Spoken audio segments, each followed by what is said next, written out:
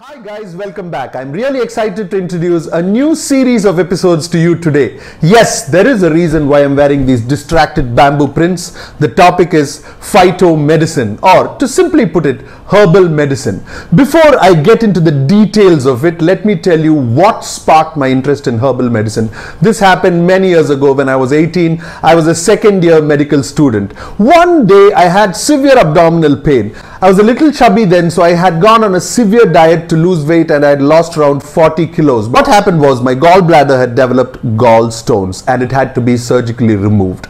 I recovered very well, but then what my surgeon, who was also my unit chief, told me that I will not be able to tolerate fats for a period of 6 months. And it happened. But even after 6 months, I found out that my digestion was not quite up to the mark. So what I did, I started researching if there were any plants which could support my liver enzymes, because you know what a gallbladder does. It basically concentrates your liver enzymes so that when you eat fats, those concentrated enzymes are released and they digest fats. When a liver is actively producing enzymes, sometimes the concentration of those enzymes are not good enough to digest the fats which you eat, and that's why you get diarrhea. So the herbal medicines really helped me and my interest in them grew. Today it has been 20 years and I'm still fine with the support of those herbal medicines.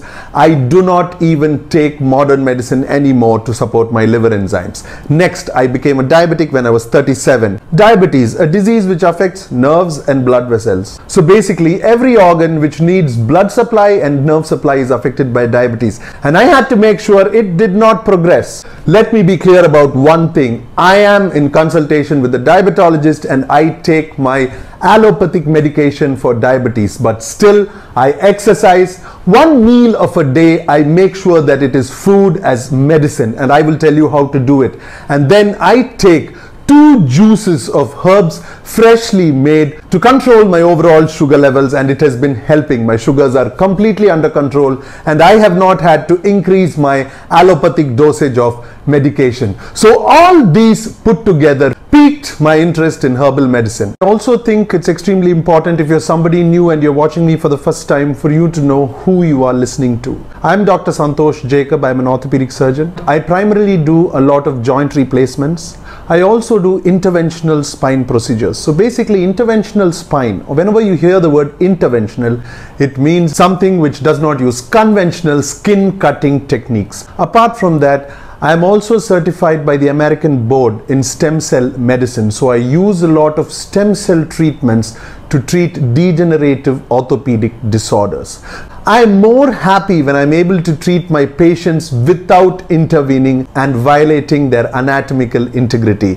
But sometimes, all said, surgery is a brilliant way to remove diseases from your body. But before and after that surgery, I think what we eat, plants which we take in, knowing why they will help us in right doses and right combinations, will help us use modern medicine in a much better way, where we can be healthier with lower complications as we get through life. So basically at this point of time, what we are actively doing with stem cells is we harvest mesenchymal stem cells from your hip bone. Then we concentrate those cells and inject them into degenerated regions of your body. For example, if you have a disc bulge or if you have osteoarthritis. For doing such advanced work where I have to use stem cells in diseased joints, so it gave me great freedom as an orthopedic surgeon to use evidence-based herbal medicines from internationally published journals of pharmacy to supplement and support the immunity of my patients. And this is another reason I would like to talk about herbal medicine, because I think if you believe in it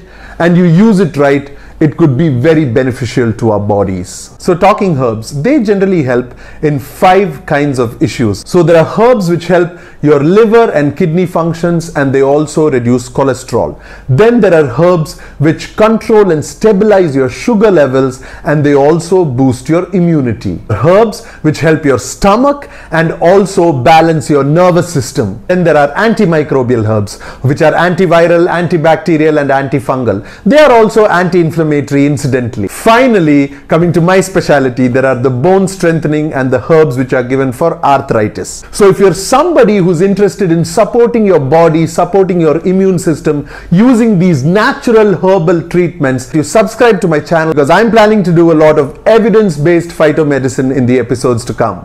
Alright, so I'm going to introduce the 5 plants or the phytomedicines which we are going to discuss in the next few episodes so that you guys have an idea what we are going to be talking about. So when you take a plant, the plant is divided into plant products. It could be anything from the stem, the bark, the leaf, the wood of the plant, could be the seeds or the fruit.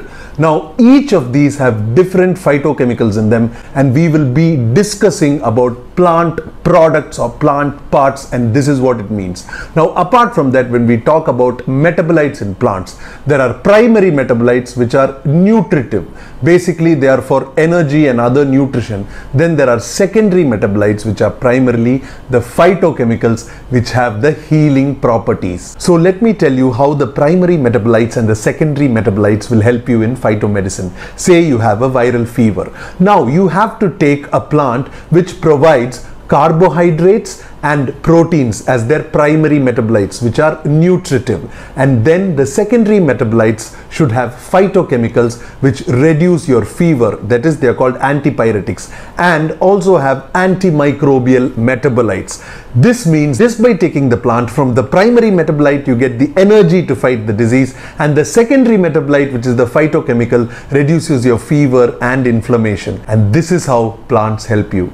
So the 5 herbs which we are going to discuss are: 1. Phyllanthus emblica or amla, which has antimicrobial, primarily antiviral, anti-diabetic and liver protective functions. 2. Artemisia absinthium or sweet wormwood. This is an anti-malarial. I thought it will be a good idea to discuss it because the rainy season is here and malaria is around the corner in Asia. 3. Nigella sativa, commonly known as black cumin. This is gastroprotective. It protects the stomach, the kidney and the liver, and it is also anti-cancer and anti-diabetic. 4. Bergenia ciliate or Parkenbed. This is an anti-arthritic plant. Number 5. Swartia chirata or Chirayita, which is an anti-diabetic, antiviral and a liver protective plant. So we will be discussing each of these plants in some detail in the upcoming episodes, and I really hope you join me. See you soon guys. Bye bye.